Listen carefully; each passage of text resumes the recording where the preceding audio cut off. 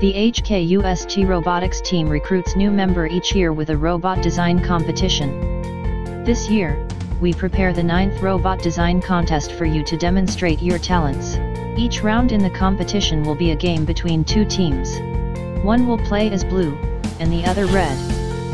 Each team has two robots: the grabber robot and the racer robot.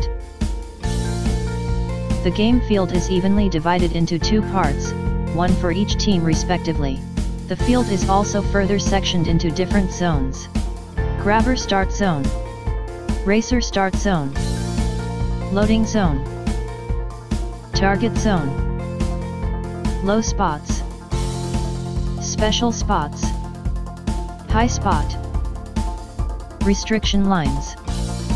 Gray area represents no contact area, whereas the racer's track is the white one. Each game consists of 3 minutes. The contestant needs to complete 3 tasks in the game, namely Part 1, Part 2, and Part 3. Part 1. The racer robot starts racing along the track automatically. Every time the racer finished one cycle, 10 points will be awarded.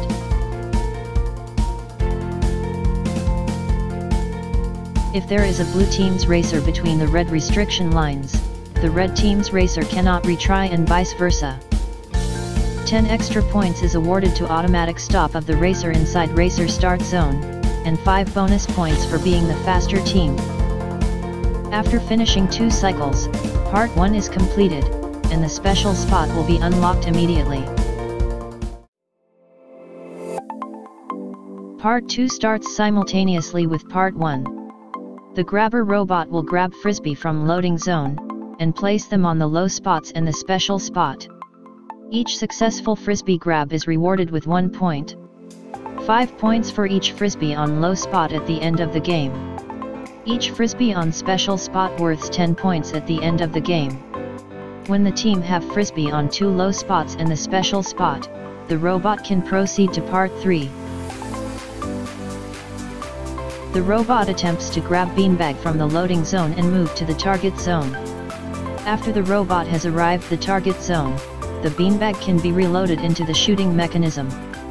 The robot can then shoot at the high spot.